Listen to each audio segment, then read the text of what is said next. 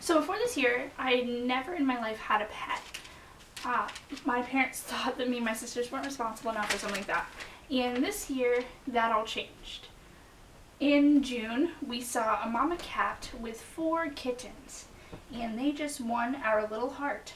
They were feral cats, so first they weren't very friendly. What are you eating? First they weren't really friendly, but after a while, they became our cats. I mean, having cats around our house is unusual. There are a lot of stray and feral cats around, and that's because irresponsible pet owners left their unneutered cats roam free and make babies, and then they had more babies, and none of them had a home.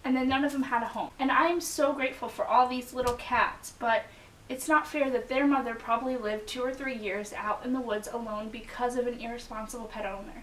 So today on this Project for Awesome Day, I want to tell you about Alley Cat Allies, a nonprofit dedicated to protecting and helping cats. They're the first people who did the trap, neuter, release program, which has cats who are feral, who can never be house cats, or even if they were, it would take a lot of time, and they probably still wouldn't love that life. Gets them fixed so they can't repopulate and overpopulate, and then releases them back into their natural environment. So on this Project for Awesome, I ask you to check out Alley Cat's Allies.